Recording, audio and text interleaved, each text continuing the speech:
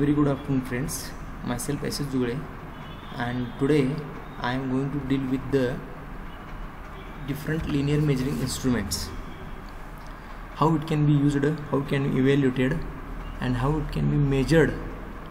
We have to decide in this particular lecture. So what is meant by measurement? Measurement is the process in which we determine the unknown quantity, that is called as a measurement. The unknown quantity like dimension, length, width, thickness, radius, etc., what we call as a measurement. Measurement generally having two types, that is line measurement and end measurement. Whenever we measurement a distance or evaluate the distance between the two lines called as a line measurement, and whenever we evaluate the distance between the two surfaces called as a end measurement. By using this particular end measurement, we find out number of unknown parameters by using instruments. Then what are this particular linear measuring instruments? These are based on the it will be classified based on the methods of measurement. One is direct measuring instrument and second is indirect measuring instrument. In case of direct measuring instrument, we get reading directly within one step, or in case of indirect method of measurement, we are required more than one conversion to get the exact reading, what we call as a indirect method of measurement or indirect measuring instruments. Measuring instrument can be classified as a graduated instrument and non-graduated instrument. What are the graduated instrument? It includes ruler, vernier, caliper, vernier height gauges, vernier depth gauges, micrometers, dial indicators, etc. And non-graduated instrument, it includes the calipers, wire gauges, screw pitch gauges, radius gauges, thickness gauges, slip gauges, etc. It is called as a non-graduate because it only tells accept or reject of the part, but in case of graduated instrument, it tell exact reading. So it is called as a graduated instrument. So what are the graduated instruments? These are the graduated instruments like vernier caliper, micrometer, height gauge, depth gauge. Some of the examples of measurement over here. So these are having all graduated lines marked on their body. That's why it is called as a graduated instrument. These are the non-graduated instruments like caliper, wire gauges, screw pitch gauges, internal caliper, external caliper. These are the gauges.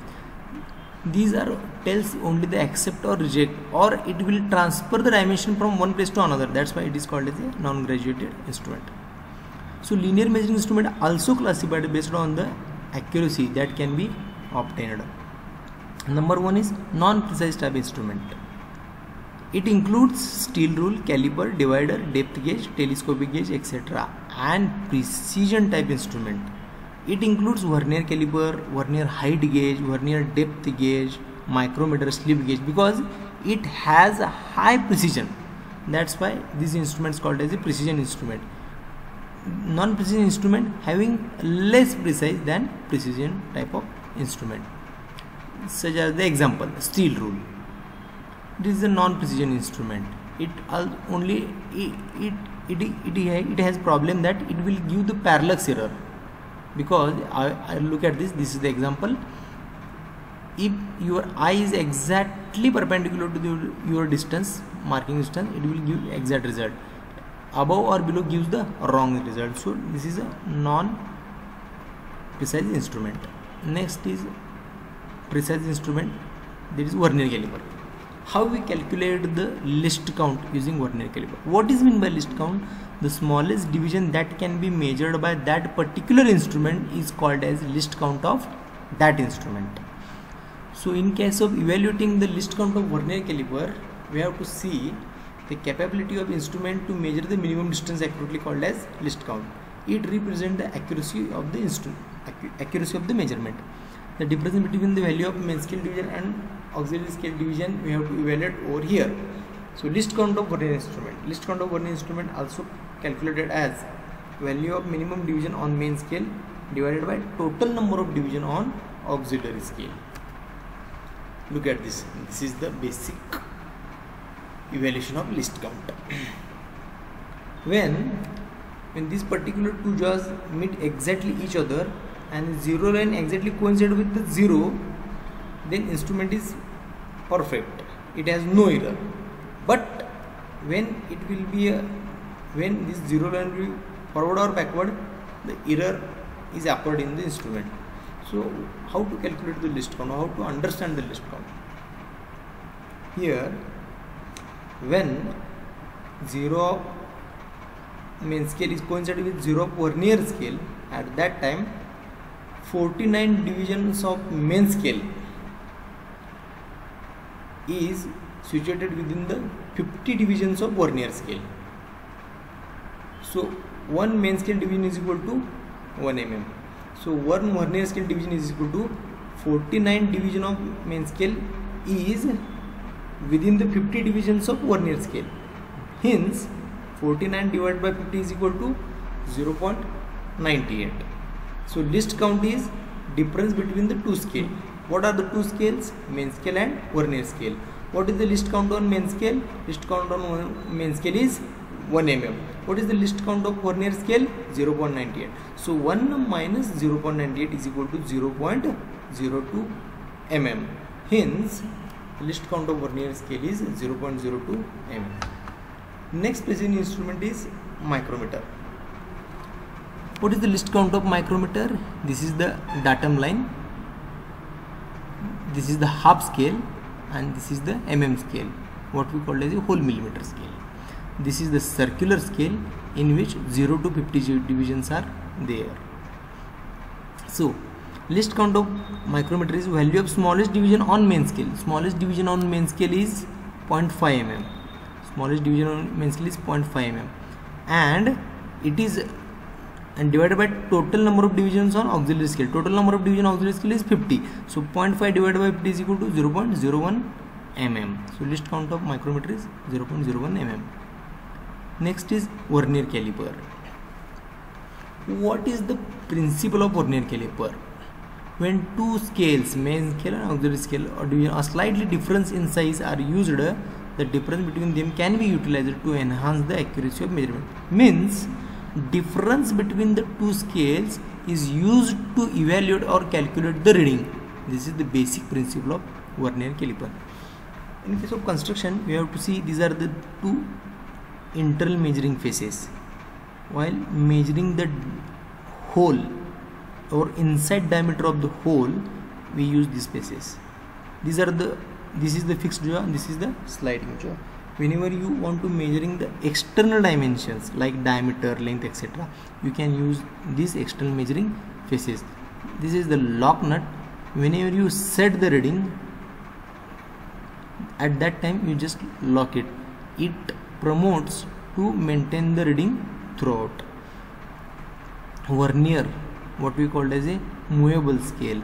This is fine adjustment screw, and this is the depth measuring blade.